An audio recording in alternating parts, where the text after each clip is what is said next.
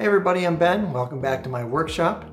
This is part 2 of the 4-way dust collector switch build, and we have pretty much built the entire thing. There's just a couple more things we need to do. And first things first, we need to cut out where the dust collector ports are going to be on the track so the tram can rest on those. So let's get going. Since I just glued these pieces a couple hours ago, it says not to stress the joints for 24 hours, so I'm just going to put this support piece under here as I push down on the hole saw here. I'm not going to make a big divot, probably about this big, maybe even thinner, something like that. But yeah, I'm going to measure where I need to cut these and then drill these out. Okay, so that should be good. That's the center of where the hole lines up. Don't want it to go past this. So, well, let's see, let's give it a go.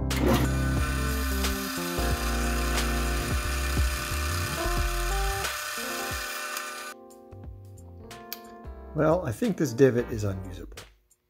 I'll just have to cut it out of somewhere else.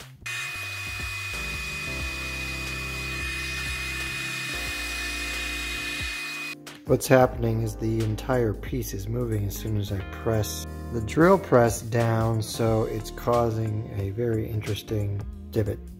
It's not what I want at all. Alright, that should do the trick, huh? Nice and securely clamped.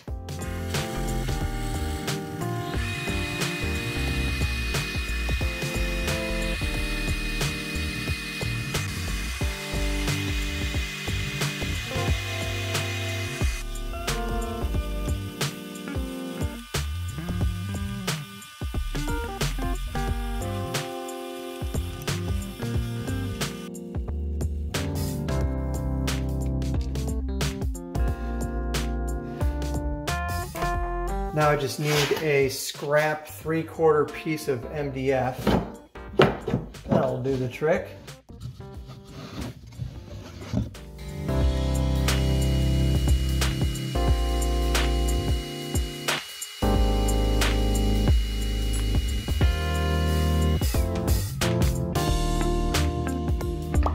This is usually not a good idea with such a small piece. This is how much I need, but I'll probably be cutting it more in half and then sanding it down from there.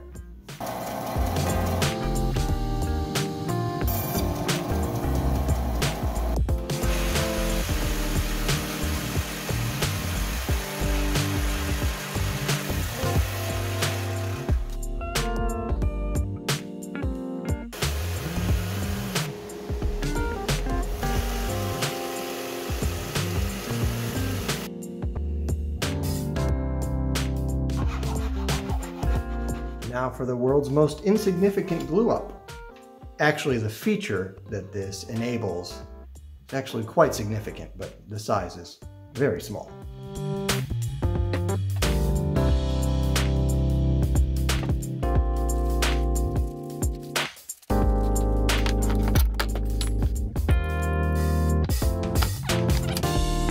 All right, so after much waiting and anticipation, our little nub has successfully been glued on here, so give this a try here. Flawless. My goal here is to have the switch between my miter saw and radial arm saw right across from my work table here, so I can come over here and swap it to the necessary machine that I need to collect dust from. And those 3 machines will be the miter saw, the belt sander, and of course the beautiful Grizzly 8-inch jointer here.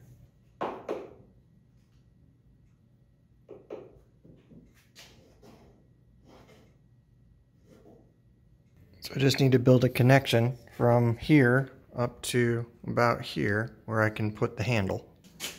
So I was thinking about the handle, and I thought about it, and I realized that the 2 most common positions for this sled are going to be here, which is going to be the miter saw, and off, so I can use some other tools such as the table saw, drill press, etc. problem being that, yes, I could put the miter saw here so I would just switch it back and forth. The problem is this is going to be facing this way, and the front of my miter saw table is going to be right here. So that would mean I'd either have to constantly be switching it from here to here, or reaching way far back and flipping it back and forth. So I have made the slightly difficult decision to go ahead and cut this entire piece right here and move it to this side so I can have off at the beginning or off at the front, and then my miter saw here, because those will be my two most common changes. And although it's a little bit of work now, it's going to save me a huge headache in the long run. I'm sorry, buddy. You're going to have a big scar right down the center over here. But so be it. All in the name of convenience.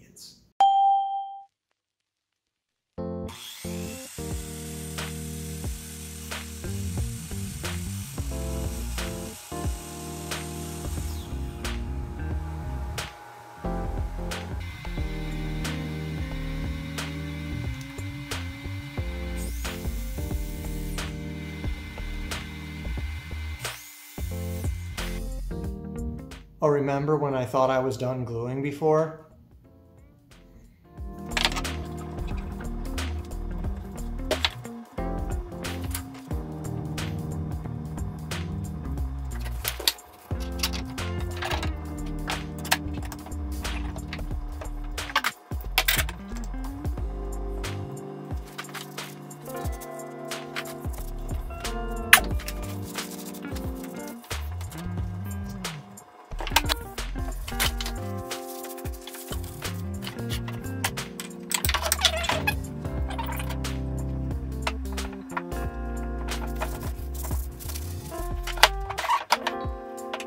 Now we wait.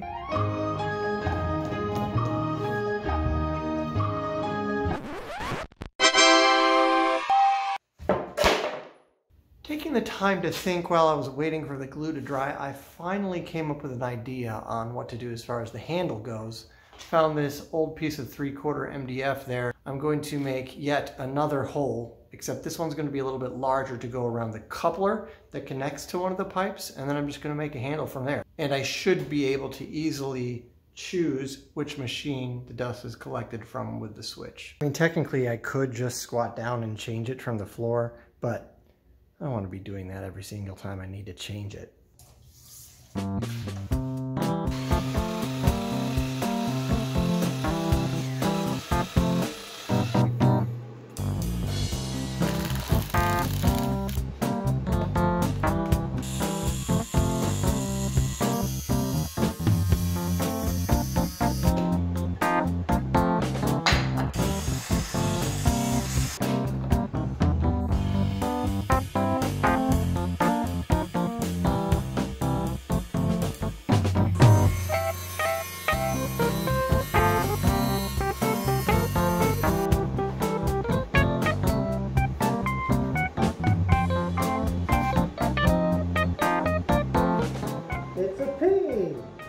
Workshop.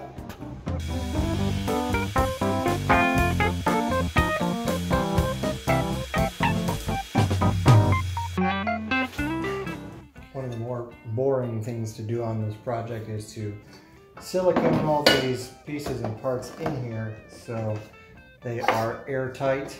I'm hoping that I have enough to go around, but we shall see.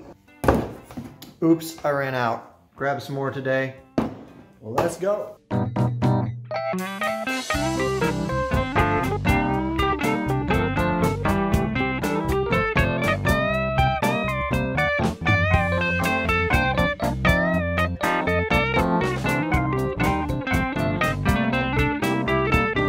Okay, while I'm waiting for that to dry, I need to come up with a mounting system for this to mount it onto my workbench.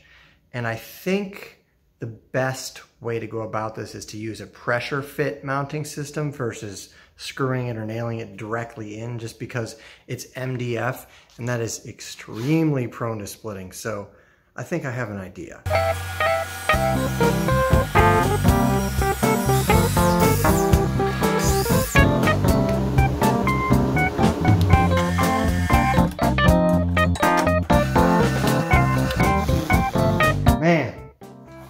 4 holes, about 45 minutes.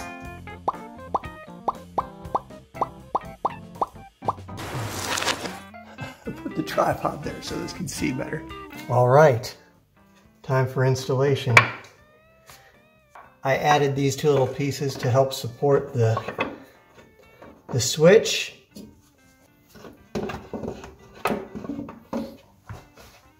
Should fit right between there.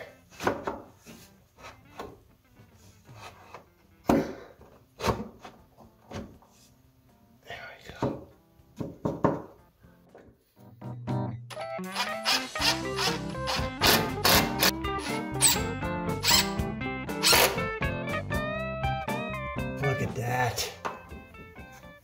Man, I could almost do it with just this guy.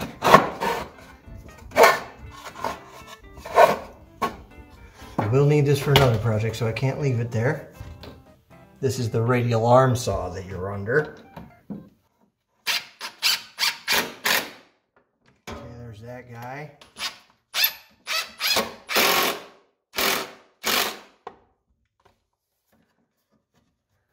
All right, and now the moment of truth. What? Oh, this guy's too low. While I was charging it, took that top part off, and I mean, it's pretty solid. The biggest stresses are going to be back and forth, not necessarily this way. So let's go ahead and put the switch guy in here, see what happens. There we go, standing up.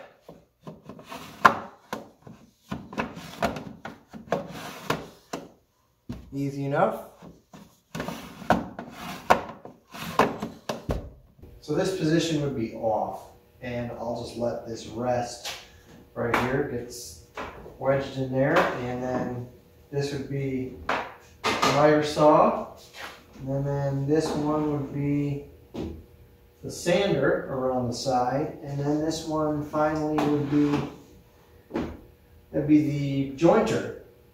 So it's nice that I don't have to bend down here and switch it.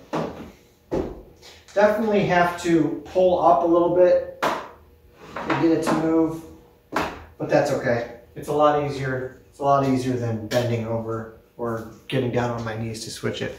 Well, I think this came together rather well. Very happy with how it turned out. There are a couple things along the way that we could have probably done a little bit better. Number one, following the directions from the get-go. So I didn't have to do that last minute surgery on the whole thing. But anyways, I'm happy with where it's at. The only thing I would consider changing right now is possibly putting that top bracket back on just to secure it a little bit better. I could see as time goes on that the top could pull away from the mounting right now, but I'll monitor it as it goes along. Now I just gotta put the pipes together and hook them up to the machines. So thanks so much for watching. Appreciate your time. We'll see you in the next one. Bye for now.